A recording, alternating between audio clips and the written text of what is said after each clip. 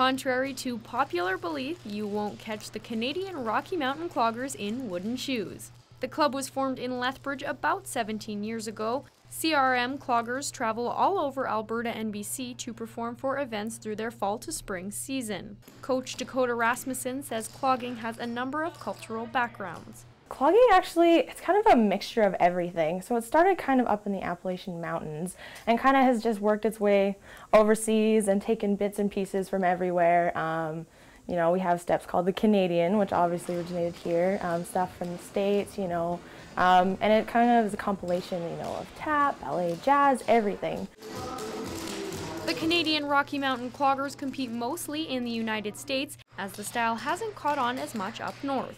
Rasmussen adds, while you'll see a mixture of dance styles in clogging, a distinct feature sets it apart. One of the biggest things that sets it apart is our shoes. Tap shoes, they actually just have the single taps, whereas our shoes have the double taps, and they make that extra click noise. Dancer Jaslyn Patton says cloggers have a lot of musical freedom when performing. Basically, you just choose a song that's your beat, and if it's too fast, you can just slow it down, or if it's too slow, speed it up. But other than that, it's like any kind of music you want to. The dancers recommend anyone at any age give clogging a try. They should definitely try it because we're very friendly, like we're very encouraging, and that it's really fun and they would really like it.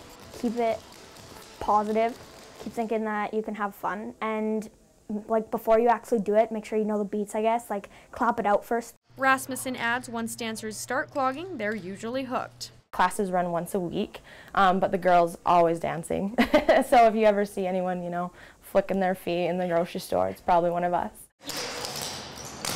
I wanted to test Rasmussen's theory, so I got her to show me a few moves.